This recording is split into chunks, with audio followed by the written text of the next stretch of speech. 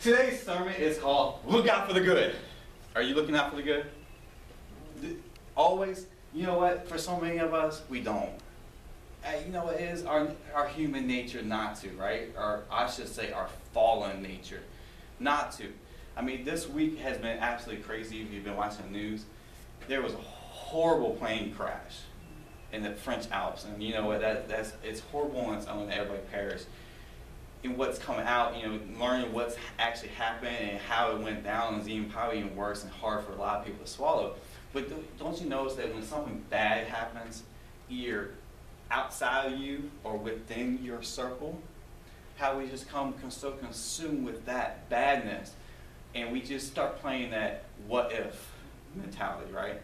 What if we didn't do that? Or what if they changed this? What if this? And you know what? We get so caught in the what ifs, and we just start seeing the bad that we just come consumed from it. Don't actually see the good that comes out. Okay? I know it kind of sounds strange, everything, but we're going to take a look at it because I posted a question that says, are you still upset with Adam's choice of making the wrong choice of the tree, right? Because you know what happens as we're always complaining about stuff that we see on TV. When we start to complain, we're actually saying, Adam, why didn't you eat from the right tree in return? That's what we're saying. Adam, why didn't you do that? So let's go to the garden, if we may say. Right? Let's go to Genesis 2 and verse 7.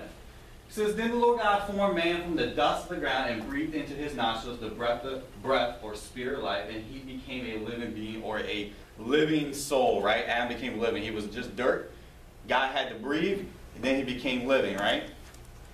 And the Lord God planted a garden toward the east in Eden, and there he put the man whom he had formed. And out of the ground the Lord God made to grow every tree that is pleasant to the sight or to be desired. Notice that he grew everything. He called it good. It's good in God's eyes, right?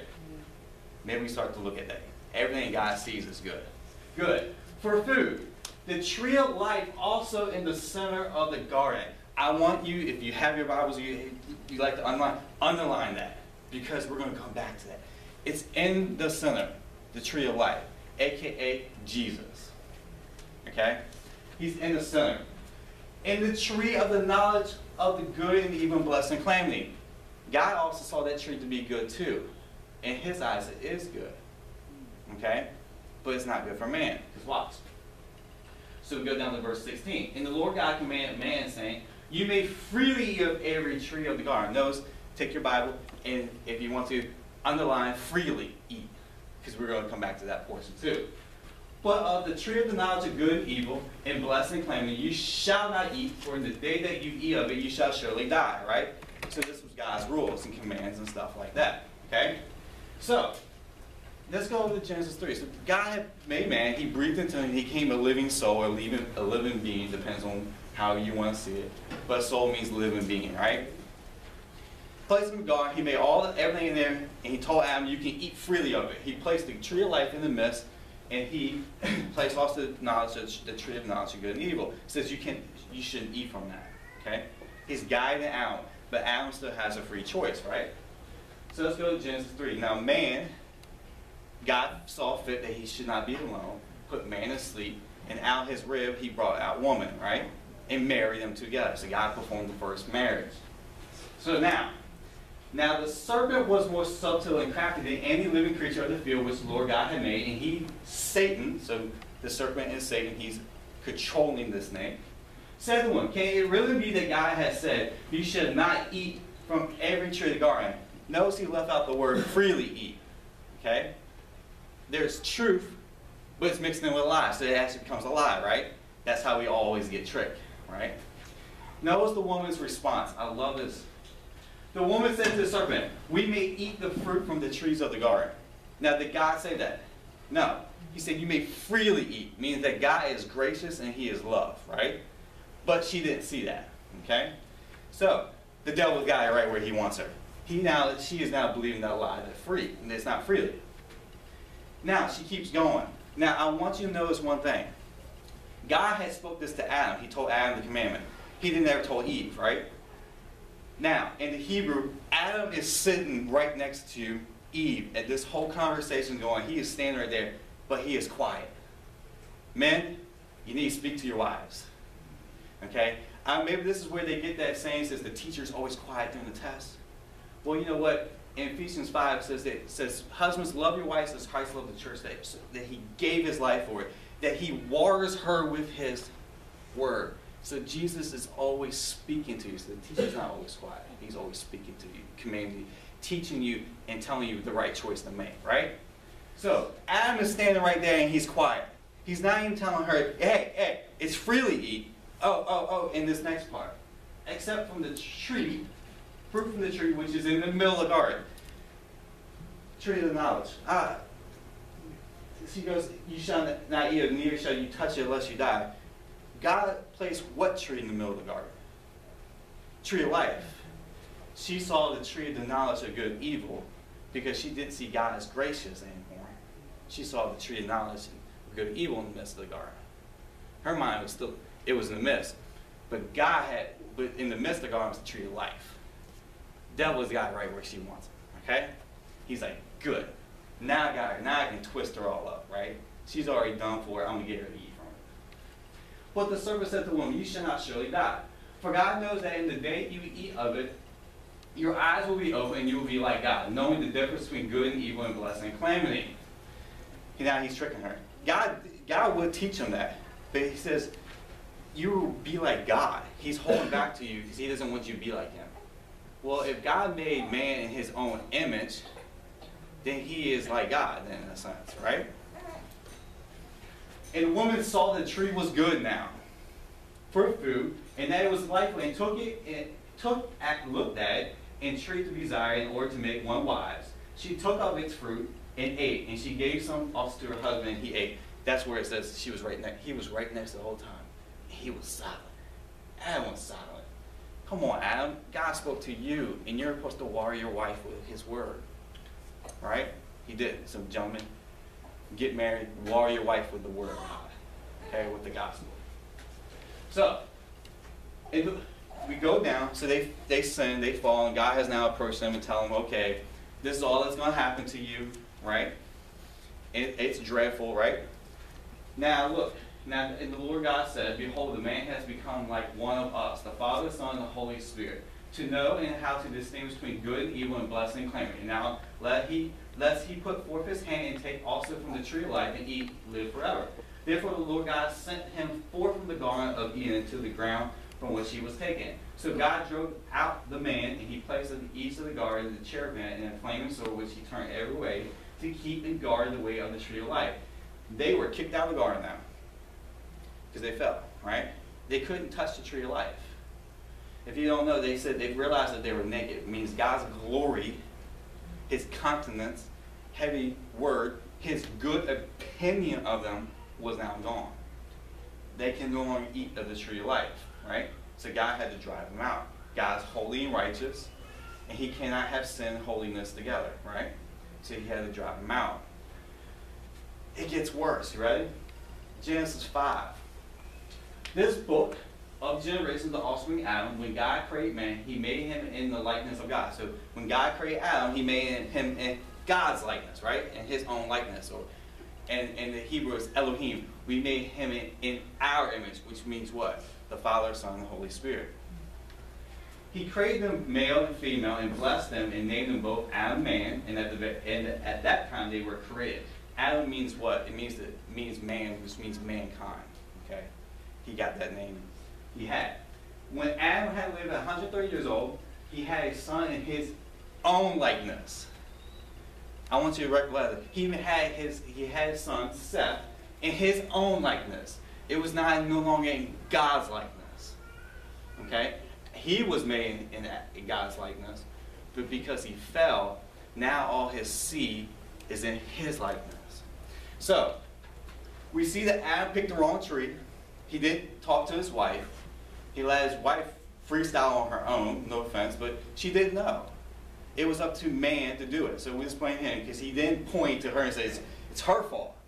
God says, no, it's your fault. You're the leader. You should lead her. Okay? You need to lead your wife. He made the wrong choice. He ate from the wrong tree. What makes it even worse, he had all this sin come upon him. What's even worse, that you and I, when we were born from our mother's womb, We are made into Adam's likeness, not God's image. We're made in Adam's image now, which is what? Sin.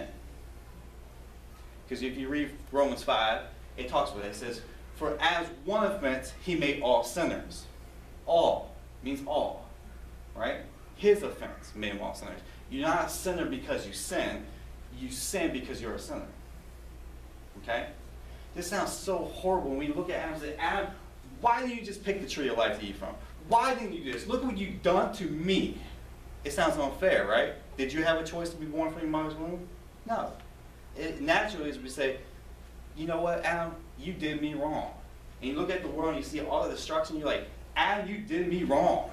Adam, why didn't you just eat from the tree of life? You could eat the tree of life and live forever. We wouldn't have all this calamity, right? We would just live peacefully.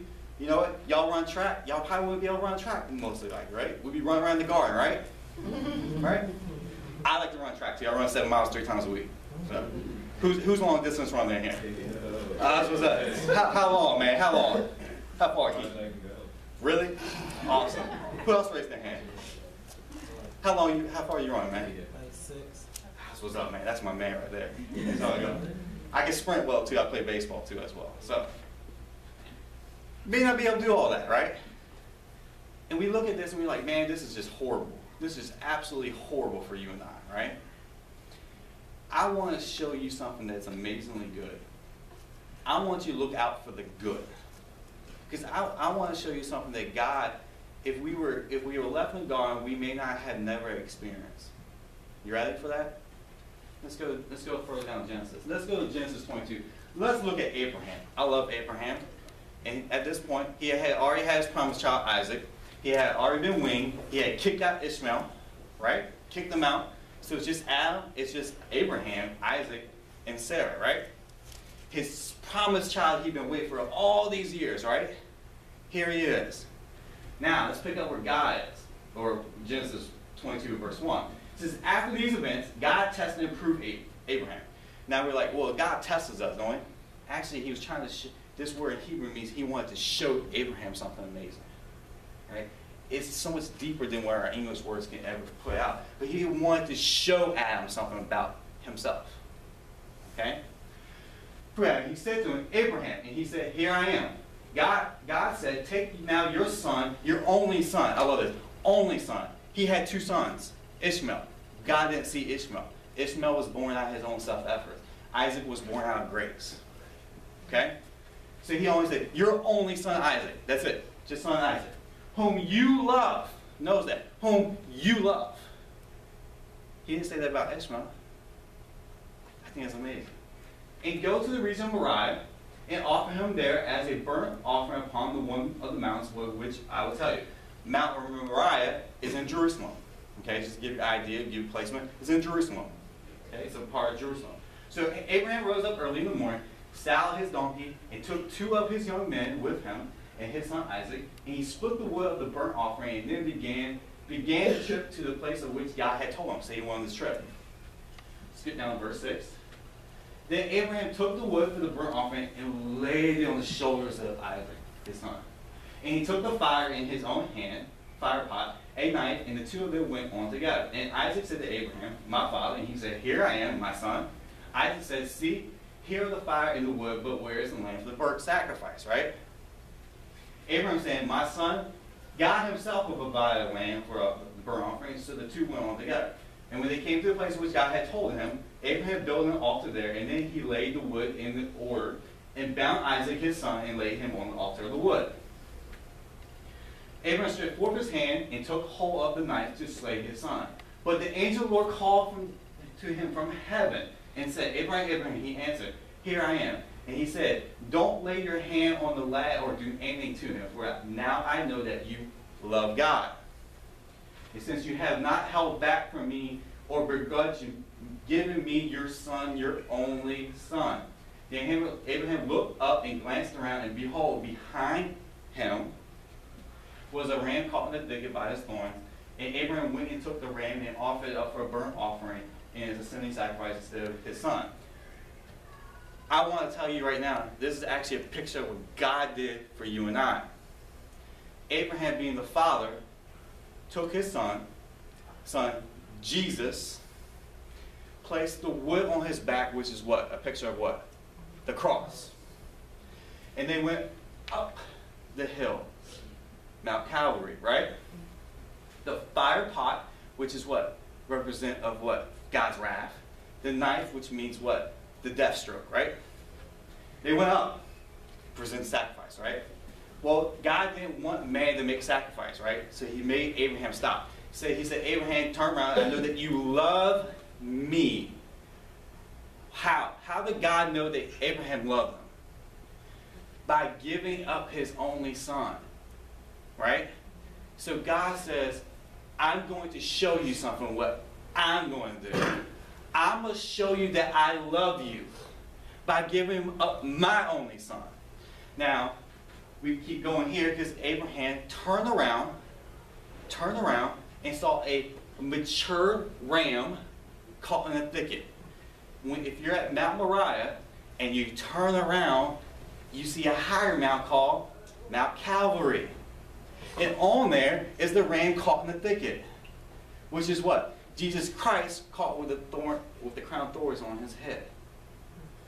And this is where, when the Pharisees said, how did Abraham see? He goes, Abraham rejoiced to see my day. He saw Jesus Christ on the cross, caught in the thicket. That's who it was. But God placed this. I want to present to you now that if we had eaten of the tree, we would never understood God's love for us. Because by man's fall, God proved his love to us by doing what? Giving up his only son. Because if you go down to 1 John 4, it says, he who does not love has not become acquainted with God. Does not and never did know God, for God is love. In this love of God was made manifested where we are concerned. In that God sent his Son, the only begotten unique Son, into the world so that we might live through him. In this is love. But God said this is what love is. Not that we love God. Not that we love him. That's cool and all to love him. But he says that's not what's important here. But that he loved us and sent his Son to be the propitiation or mercy seat for our sins. You never know that somebody truly loves you until you're at your worst state. And they say, I still love you. That's how you know somebody loves you. Because that's called unconditional or agape love. I can tell you all the many years I tried to date a woman. I always held back who I was. Do we not? When we go on a date, do we not try to hold back who we are? Why? Because if we're scared if they find out who we truly are and all of our faults, that they'll just walk away, are we not? Be real. In the first time in my life, after 14 plus years of dating women, getting sex from them and having my pleasure and having my fun with them, I was at my breaking point. Actually, I was getting ready to commit suicide. And this woman came up, my wife, and I said, here, this is who I am. For one, I didn't put my wall up. I said, this is who I am. And she says, I love you. And I kept her. Because she loved me for who I was, not for the persona, this perfect person that I am. She loved me for all my faults. You know what's funny is through her I saw Jesus Christ. And God says, I love you. And I was at my worst. He says, yeah, I love you. That's how we know that God actually truly loves us. So if we look at the fall of man, we don't have to sit there and just grumble inside the dirt, the fallenness of it, and just keep playing about, Adam, why didn't you eat a tree of life? Thank you, Adam. Because you know what? I get to see your love for me, God. I get to see it on display because it hung on the cross for me. Because if you keep going, I got tons of scripture here. I like to preach. I like to talk. Ask my wife, because I preach to her 7 days a week. Most of these people here only get to hear me one day. She gets to hear me all the rest of the day. And hence why this sermon came about. Go to Ephesians 2. In you, he made alive where you were dead by your sin, your trespass and sin. Paul's getting ready to tell us, you were a horrible person. right? In which at one time you walked habitually. You were following the course and fashion of this world and went under the sway of the tendency of this present age, following the prince of the power of air, which is the devil. You were obedient under the control of the demon spirit that still constantly works in the sons of disobedience, the careless, rebellious, and the unbelieving, who go against the purposes of God. Among these, we as well as you once lived and conduct ourselves in the passions of our flesh, our behavior governed by our corrupt and sensual nature, obeying the pulses of the flesh and the thoughts of the mind, our cravings dictated by our senses and our dark imaginings, where we were then by nature children of God's wrath and heirs of indignation like the rest of mankind. You were sinners, right? He's talking these divisions. You were sinners. I love this part. You read the Bible enough, you'll actually notice when anytime it starts to get dirty, get dark, there's always a but God moment, right? I love these but God moments or but grace moments. But God. You fell, but God. So rich in His mercy, because of it, or to satisfy the great and wonderful, intense love which He loved us, we were at our worst. And if you read, sometimes it depends on the Bible, it says relentless love, which means it never stops pursuing you. It is so hooked on you, man. It is stuck on you. That is God, right? He loves you so much. You've fallen, yet He loves you so much. In order to satisfy that great love He has for you, what did He do? Even when we were dead by our own shortcomings, He made us alive. One, you were not alive until you're made alive together in the fellowship and union with Christ. You actually walk around dead. But in Christ, you're alive. At your worst, God made you alive in Christ. He gave us the very life of Christ Himself. I love that. Christ Himself. You actually notice it says Jesus. A lot of the Bible says Jesus Himself. It could just simply say Jesus or Christ. It says Himself. This is such a personal, isn't it so personal? Himself. Christ Himself. The same new life which He quickened Him or joined together in Him. For it is by grace that you are saved. He raised us up together with Him and made us sit down together, giving us joint seating with Him in the heavenly sphere by the virtue of our being in Christ Jesus. I said this before and I'll say it again. Adam was here in the garden. God was still up here, right? Adam fell, he fell much further.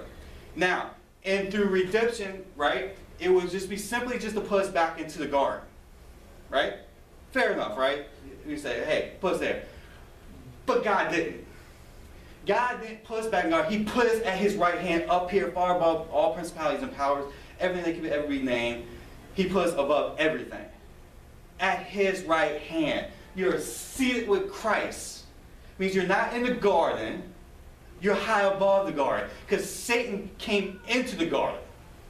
But Satan can't come to God's right hand. Which tells you what? In Christ you can't fall. Because Jesus represents you before everybody. You're far above it all. Redemption, man, do we get to see His love? It's an overpayment for our sins. Because it would be, if it's just a pay would put us back in the garden, He overpaid. It was so much more. His sacrifice is so much more than our sin.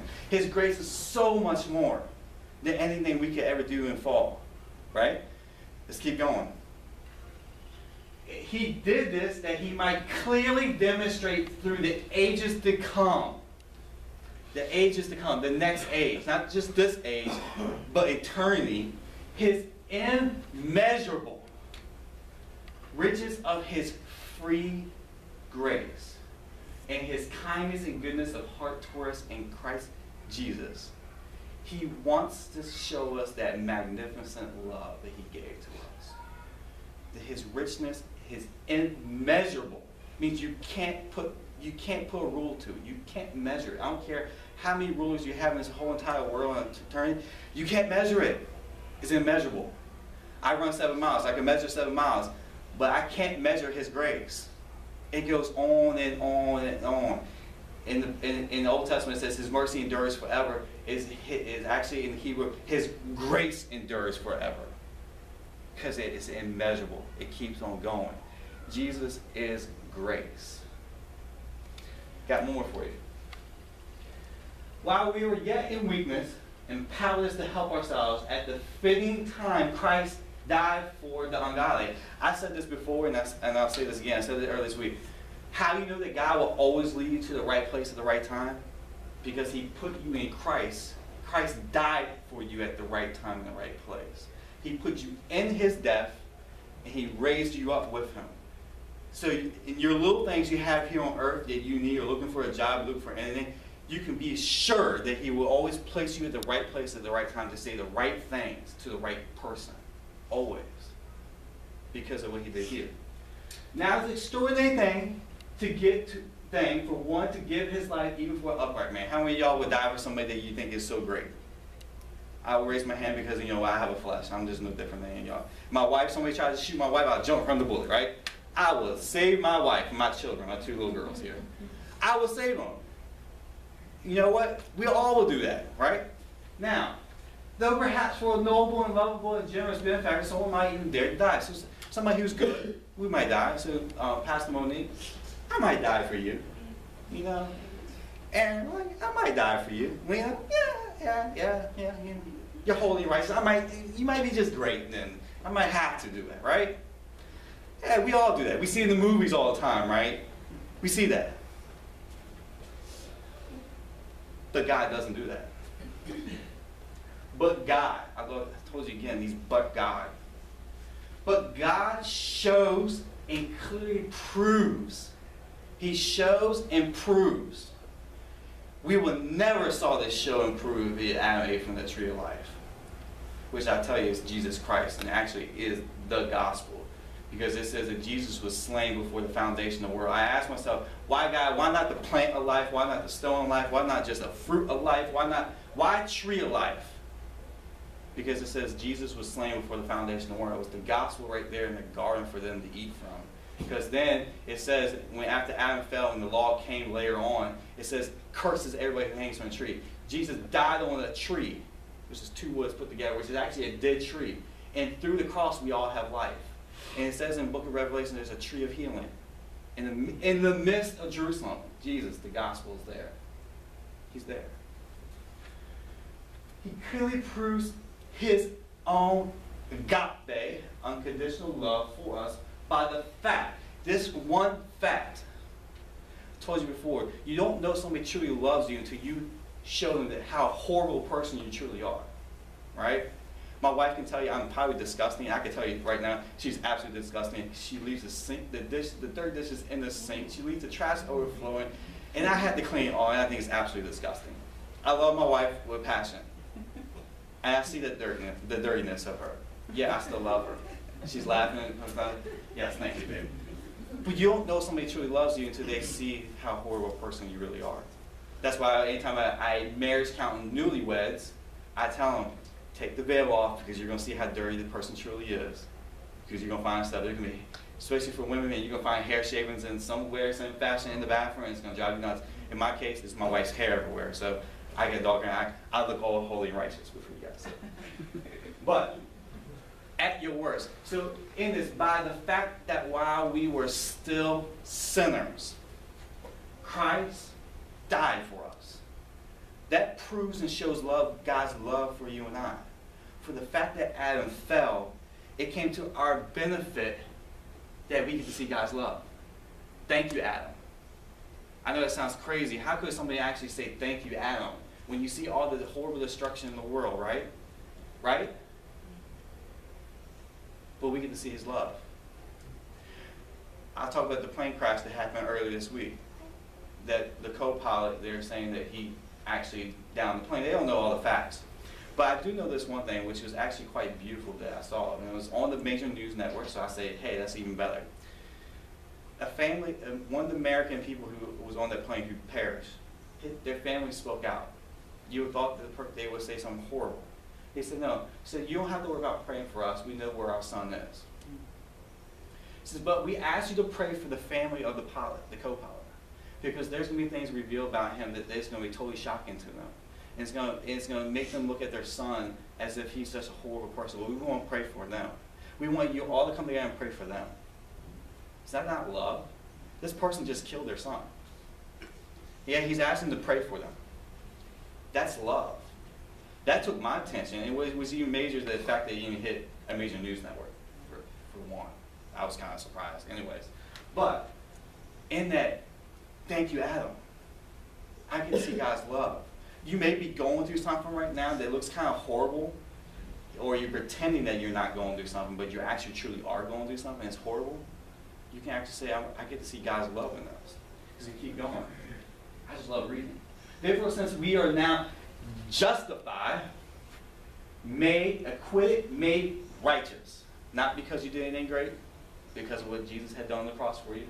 And you believe in what he did. He took your place. It brought into right relationship with God. You didn't do it with your own works. You never could. Because if that was the case, Adam would have been brought right back up to the good works. Because if he turned around and ate from the tree of life, it would say it was his good works. But God in the garden told him before, he told him about what sin was going to do. He says to the snake, her seed will crush your head, but you will only bruise your head. He already told him, man, Adam, I'm going to redeem you.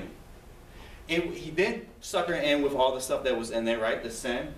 But guess what? I call it a good Oreo cookie. You have the chocolate on the outside. I forget the vanilla cream. I like the chocolate. Chocolate cookie on the outside. You get the little vanilla cream in the middle. Then you had chocolate at the bottom, right? He didn't finish up with the chocolate at the bottom, right? He said then he clothed Adam and Eve when he escorted them out. He clothed them, which what? He made the sacrifice to clothe them. He was telling them again, I'm going to redeem you. You can't do it, Adam, but I will. So let's get back. By Christ's blood, how much more certain is that we shall be saved from him from the indignation and wrath of God. You're saved. In Christ, you're saved from what? What happens at the end, right? Tribulation period. You're saved from it. Means what? God has you. He will snatch you out from it all, right? For if while we were enemies, we were reconciled to God through the death of his Son. And it is much more, if you keep going through Romans 5, you will notice that there's much more. Anytime I talk about grace, it's much more than what Adam did. Certain, now that we are reconciled, that we shall be saved through his resurrection life. Not only so, but we also rejoice, exalting and glorying God in his love and perfection through our Lord Jesus Christ, through whom we have now received and enjoyed our reconciliation. We can actually stand in the midst of trouble, rejoicing about God's love. Instead of moping about all the bad that we see, we can actually rejoice in it. Because we're going to see God's love. Because that's what we're destined for. Right? Let's keep going. I told you I like to read. And I'm so sorry. I know y'all have to go back. But you know what? If y'all can just stay a little longer, it'd be awesome. Be awesome. John 3. Just as Moses lifted up the serpent in the desert on a pole, so it's necessary that Son of Man be lifted up. You know the story? Israel complained in the wilderness after the law had came. Hence I say after the law came, because they murmured and complained before the law came and no one died. But when they murmured and complained this time, God had to lift his protection up, because it was based on, if you do good, Israel, then you'll get good. If you do bad, I had to lift my protection up. I had to allow whatever comes in and come and harm you. They complained. Snakes came in. Vipers came into the camp and bit the people. And the people complained, save us, Moses. But Moses then turned to God and said, God, what do you want me to do? He says, take a bronze snake. I want bronze, melt it down, form a snake, and put it on a pole. And he says, anybody who looks upon it shall be healed, shall be saved. You ready for it? It's actually Jesus Christ on the cross being judged for you and our sins. So about them, about healing, about their needing of healing, all they had to look at is Jesus Christ being paid for the punishment. Done deal, they were healed. So as the serpent was lifted on the pole, so Son of Man. He had to fulfill the prophecy which was already made about him. Right? In order that everyone who believes in him, who cleaves to him, and trusts in him, relies on him, may not perish but have eternal life and live forever. And this is the part. Number with Abraham, God said to him, I know that you love me, for you gave up your only son. Right? For God so greatly, so loved, in English word, so loved. That means, man, if somebody so loves you, you better watch out. Because I read parables, especially the prodigal son, which I call the prodigal father. The father so loved his son that he tackled him and it said it kissed him passionately. All those sheep. Didn't care what his son had come to say. He already saved him. Because the father filled the gap, not the son. God so loved the world, which what? We're all in the world, right? He so loved you. Dearly prized the world that he even gave up his only begotten Son, so that whoever believes in him shall not perish, but have eternal life. And there ain't no if, buts about it. All you have to do is what? Believe. Not your work, just believe. And you shall not perish. So that means what? You're saved by grace once and forever, right? It's only by grace that keeps you. Because this would say, then you have to maintain it yourself and keep yourself righteous and holy and do things right. Sustain from this and that, so then therefore you'll be saved. It doesn't say that. It says that God will keep you. His grace keeps you. For God did not send the Son into the world in order to judge the world, but that the world might find salvation or wholeness. It means saved. Wholeness means everything. You got a little money issues? Well, salvation says that you prosper. You got a little healing issues? He says you're whole, you're healed. You got a little peace issues, you're not comfortable, you're upset, you're hurt, you're not comfortable. He says you have peace. Not just that you're saved, but you have everything in this life, but a new body, which that's to come, right? That is our hope, our glory, right? That. So, let's go to Romans 8.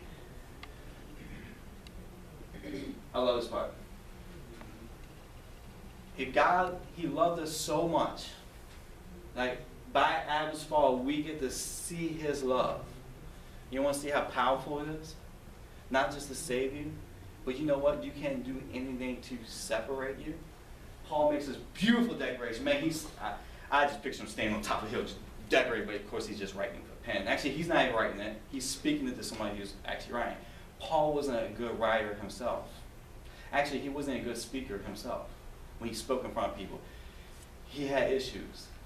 I have issues. I have a tongue that is attached to the bottom of my mouth. I can't stick it out. I can't do the double R's in Spanish. My speech teachers hated me because I couldn't speak right. I got put in special classes when I was in elementary school, and then my mom said, "You will not put him in that in middle school." She just hated me. But here I am preaching God's word. So I pitched Paul up here. Who shall ever separate us from Christ's love? Shall suffering, affliction, and tribulations, or calamity, or distress, or persecution, or hunger, or destitution, or peril, or sword? Even as written, for your sake, we are put to death all the day long. We are regarded and counted as sheep for the slaughter. The world's evil, right? He's telling you right here, the world is absolutely evil. You're going to see all this perilous death and just total destruction all around us. Yet amid all these things, we are more than conquerors. Do you know what it means to be more than conqueror? Do you know what it means? It means that somebody else already conquered for you. You should receive the benefits of them already conquering for you. You get to live the life that he gave. He accomplished for you. He did it. You don't do any work. You just receive it. You walk into it. God guides you into all seeing and manifestation what Jesus has died to give you. That's what it's about. And again, a surpassing victory through him who loved us. That's who we are in Christ. And Paul keeps going. For I am persuaded beyond doubt. Now he's even persuaded you beyond anything, beyond doubt. That neither death, nor life, nor angels, nor principalities, nor things impending and threatening for things to come, nor powers, nor height, nor depth, nor anything else in all creation will be able to separate us from the love of God, which is in Christ Jesus our Lord. Paul names 17 things that cannot separate us from love, from his love. You ready? In 1 Corinthians 13, there's 13 things that describe God's love. Or really, it describes himself. Right? 17 is a very great number in the Bible. You want to know why? It represents victory. Victory is spelled out here for you and I. There ain't nothing going to separate us from it. Thank you, Adam. Thank you. You know what? You made a mistake, but thank you. Thank you. Because you know what? I cannot be separated from God's love anymore. I have it. I'm going to hang on to it. You know what? Actually, it has me. I can't hang on to it. It has me because I've fallen probably in the midst of some of those things, but it can't separate me. Right? If we go further up, I love this part. We are assured and know that God being a partner in their labor means in Christ, all things work together and are fitting to a plan for good. For bad? For good. To those who love God and are called according to his design and purpose. I know the first person who will actually come say and say, well, you know what? You got to love God first, though. It's only for the people who love God and are called according to his plan, purpose, right? That's what they come out, I'm sorry, a prideful mind will come out and say, or religious mind, you want to say. It says, you got to love God first, and you got to be doing his will. Contrary. It says that we love God because he first loved us. If you're born again, you love God because you respond to his love for you. So you love him back. Ready for this? His will for everybody is to be what? In Christ. If you're in Christ, you're already part of his will. Done deal. And he says all things. All things mean what? The good and the bad. If you're in the midst of bad, God will turn to good. I know someone will say, well now, you know what? You're just going to tell people now, you give them the license just to go out and do whatever they want to, right? No. If you know that somebody actually truly loves you, you actually want to do right by them. My wife loves me. I don't want to go out and go anywhere else. I want to come home to her. Forget the strip clubs. I'm coming home to my wife. I got the best strip show, by the way. But in that case, being married. But it doesn't make me want to go out and do anything else. And I know some people say, and it's funny, it's usually people who are already saved who say that. And I say to them, when God showed you his love and what Jesus has done for you, and you were an unbeliever, what did you do? You turned away from your old past and you came to him and says, I believe in Jesus. So the same thing happens when you realize how much God loves you.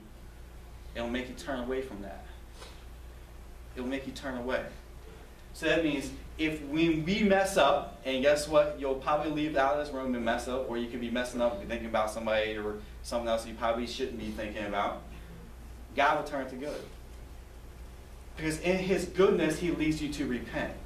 And we're like, oh, repent. Ah. No, it means change your mind.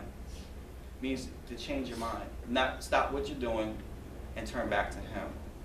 It is his goodness, his love, his grace, his mercy, his kindness that leads us back. God will always just keep showing us good. And we turn to him. Now one day, he'll snatch the church away and you'll have to, his wrath will come upon the earth. Well, guess what? You're in Christ and you have nothing to worry about. You're not worried about the 7-year tribulation. You care less about that. You're like, hey, God, I'm going to be with you. Cool. And then afterwards, we're going to come down together. You're going to destroy enemies, and I just get to be with you. That's what it's all about, right? That's his love. So it doesn't matter. Everything's going to turn to good. So you may be going through something that's crazy right now. You actually say, oh my God, how? It's going to turn to good. You know, what's funny is that I spent most of my life, 14 years of pornography addiction. Man, that turned to all kinds of mess. But you know what? I can simply say, God turned for good. Look at my wife. I got a woman pregnant back in 2006. I got her pregnant. And she got an abortion. God turned to good. I had 2 beautiful daughters. And I got a son who's going to be coming one day. I already knew it. His name was you. It all turned out for good. I tried to commit suicide. Not once, but twice. Once as not saved, and once as being saved. We know how God turned that to good? I get to stand here and pastor people and lead them to Jesus Christ. I get to give them life, show them life. God turns everything for good. It's funny because I can tell you, me and my wife have sometimes the most strongest arguments, disagreements. But you know what happens afterwards? Our marriage all of a sudden just turns good. And we come so much closer together. I do that with my friends too. It doesn't matter.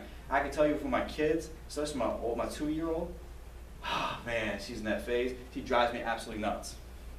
Because she's always begging or whining about something. I'm like, oh my gosh, I'm going to pull my hair out, which I don't have any hair on my head. But I fall and I fuss and I chew her out and like, stop it, Grace. You know what's funny about that? It happened one time. And it made me cry because she didn't want to come towards me. And I cried. And all of a sudden, she came over and just hugged me. And started just telling me her life story, I guess. It was blah, blah, blah, blah, blah, blah. It's just in tongues, but she just started, and pulled me into the living room and wanted to watch TV with me. God turned that bad situation just with me and my daughter to good. And you know what? You guys, my wife, she's a daddy's girl. And that, I don't want to, that's probably a dad's girl too. I'm a sucker for my girls. But he'll turn to good. For those whom he foreknew, who in Christ he foreknew, of whom he was aware and loved beforehand. God loved you before he even created you. Before he created anything, he loved you. And how did he do that? He already put the plan of redemption in place. It was already in place. It says that Jesus was slain before the foundation of the world. He already knew you were going to fall. He already knew Adam was going to make the wrong choice. He already knew. He said, Jesus be, or light be in Genesis, right? He also destined from the beginning for them to be molded into the image of his son, Jesus. He knew that you were going to take on Adam's image, but he was going to fix it and turn you back into his son's image, who is his pride and joy. And share inward his likeness, that he might become the firstborn among many brethren. And those whom he first foreordained, he also called. And those whom he called, he also justified. Which means what? You've been acquitted of all your past, present, and future sins. Done deal. It's all on the cross. And Colossians 2:13 says that God on the cross forgave you of all your sins, which means what? It's the Greek. I love to study Hebrew and Greek. If I can speak right. Hebrew and Greek. And in the Greek, it's a perfect present tense. It means what? It means that it's once and done forever, never to be repeated. It stands forever. It's just like when Jesus cried out, "It is finished," or "finished" in the Greek. It means once done, never to be repeated. It stands forever. Done deal. It means that your sins were paid for. Done. It can never come back on you. And if God did, y'all know about the rule of double jeopardy? Can't do it. Can't be tried twice for the same crime. Can't. It's already been tried on Jesus. God can't try it on you. So knowing all that, knowing that God loves you so much, he's turned it into good. He justified you. He made you all this. And those he justified, he also glorified. He brought you back up. His good opinion now covers you. It means that God smiles at you. It makes you feel good when somebody's smiling at you. Yeah, anybody watch Joel Osteen? The man's forever smiling. I can't help but to smile when I look at the man, right? He smiles. So God smiles at you. His good opinion is covered all over you. You have weight before him. For all that being said, I love what Paul says. What then shall we say to all of this? If God is for us, who can ever be against us? Who can be our foe if God is on our side? Flip it around. I looked at this. God he just will tweak stuff around, allow you to see, because he just loves showing sun. He's telling you, hey, he can only be the one who's against you. But because he's for you, there is nothing that can ever stand before you. Yet you are at his right hand above everything. It means that nothing can stand before you but God. And he's for you. Done deal. And he who did not withhold or spare even his own son, God gave up Jesus, but gave him up for us all. Will he not also freely and graciously give us all our things? Guess what? You have so many things you need in your life, right? Because he gave up his son, he will freely give you everything. Because if he held anything back from you, what does that tell you? That he holds it more high in esteem above Jesus. But because he gave up Jesus, he'll give you that too. And with Jesus, he actually given you everything. He made you heir to the world, which means what? This whole place is yours. Now don't go out there and start saying, this is my curtain, this is my door, this is my bus. And I know when y'all get back on the bus, someone says, this is my bus. Well, let's be real, but you get to use it, right? Right? You need healing, he's your healer. Or your health. He says, I am whatever you need me to be. And we can be sure of this. So when I know it's strange to think about this and say, thank you. You make a mistake and you start seeing this craziness happen before you, you can actually say, thank you, God, because I'm going to see your love. I'm going to see you turn this all around for good. You know what? We always want to prove our haters wrong, right? Stop trying to go out there and do it yourself. Allow God to do it. God will turn your bad situation around and rise up. There's so many people walks of life that happen to. I like to study people. Smith Wigglesworth, if anyone knows who he was a big evangelist in England. You know, he used to beat his wife. He beat his wife almost every day and treat her like crap. So much that one day she left to go to Bible study. He locked the door and locked her outside, locked her out of the house. Next morning when he came out, he unlocked the door and she slept right there by his door. As soon as she got up and went into the kitchen and started cooking, making breakfast. She goes, "What would you like for breakfast, honey?" And he sat there at the table and says, "What in the world?" That same day, he got saved. And he became one of the biggest evangelists in all of England. He raised more people from the dead than anybody else has ever had in history besides Jesus. He used to go to funerals, purposely on funerals, and people out of the casket, and says, "Rise up in the name of Jesus," and they would walk and be living. So much funeral directors probably didn't like him so much. They actually banned him from cemeteries and certain places and stuff. But he was bringing people back from the dead. From a man who beat his wife to being one of the biggest proclaimers of Jesus Christ in all of England and in most of the world at the time. So you may be looking